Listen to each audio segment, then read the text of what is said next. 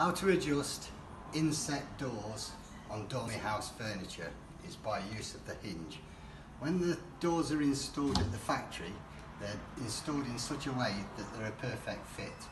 However, this is because they're set up on a factory floor that's perfectly level, so the door fits absolutely perfectly.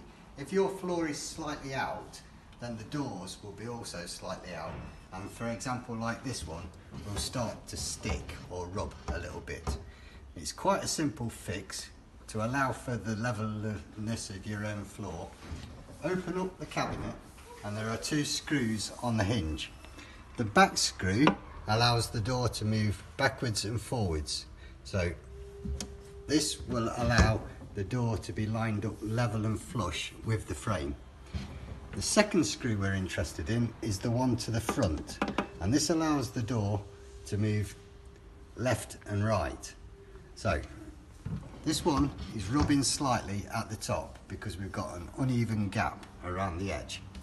If I tighten up this screw, you can see the door start to move forward, and what we're trying to achieve is an equal gap all the way round.